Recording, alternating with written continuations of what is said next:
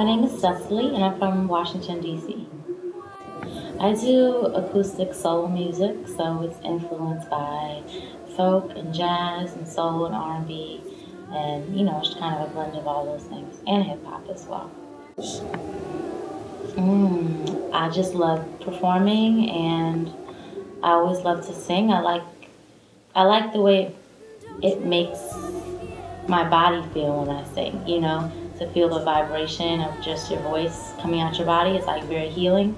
So I always enjoyed that. And then when I realized that other people enjoy hearing me sing too and got over how scary that kind of is or can be, then, I just grew to love being in front of audiences. And so it just felt natural to kind of go into music as a career for me. I mostly am inspired by love experiences primarily. So the songs I'm going to be doing tonight, one of them was inspired by me being in a long distance relationship. We were on two different continents, and that, was trying.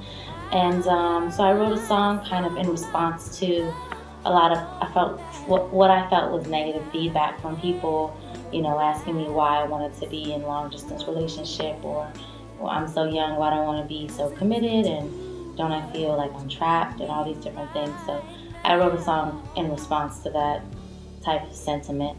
And the other song I'm singing tonight is, it's about having a crush on someone and just wanting to tell them, which I think everybody's been through. So, mostly love, and then recently I've also been trying to use kind of family love as more of an influence. I've been writing things about, just growing up and different memories I have and things like that. I'd have to say my family, because they are so very supportive. Like, I really couldn't ask for more from my parents or my sister or my brothers.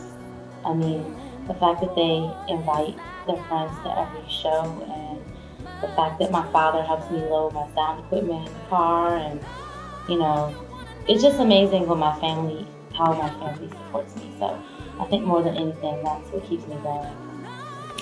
Well, 2014 was a really great year for me. I had a lot of great performances that, I definitely grew my fan base a lot, especially in DC, my hometown.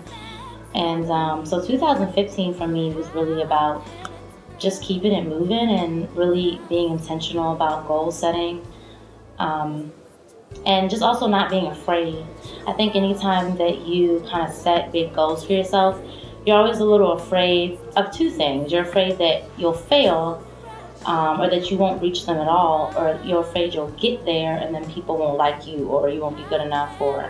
So I think for me, the main change I'm trying to make in 2015 is just to don't doubt myself, and not to have false confidence. I practice a lot, I rehearse a lot, and that helps me feel secure.